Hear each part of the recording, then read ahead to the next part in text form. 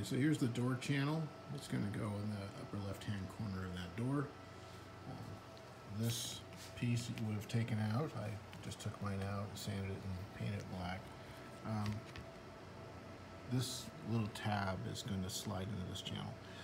You're going to have to lower this in from the top of the door and then bring this channel up from the bottom. And I slid it in there, and then I have to try to get things lined up and get this screw in place to hold this so this wouldn't slip out, because that's what happened the first time I tried it.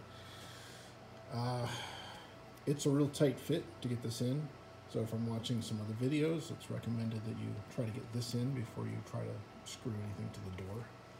It's not as hard as it sounds.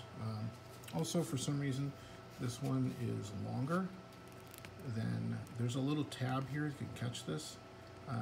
I thought, oh, I'll just bend this back and slide this in place and trim it. Well, that thing snapped off on both sides as soon as I pulled it back, so in my case, it's probably going to sit like that, but I don't think it really matters, because it's not like the window's going to come out of the door. It's going to stop, shoot probably here. It's never going to come down here anyway, so what's the difference?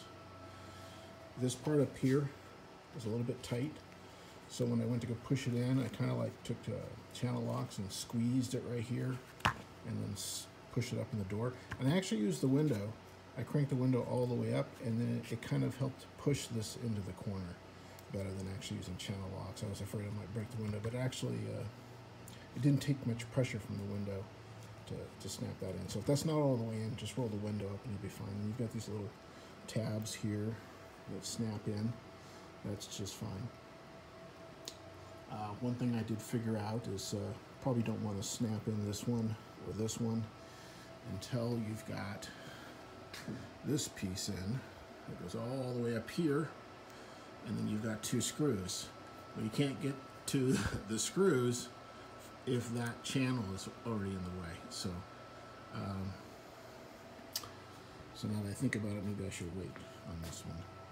Probably want to put the glass in the door first, then get the channel in there that goes up on that side, get that screwed in, and then put this thing in. So let me try going in that order. That kind of makes sense now that I'm talking through it.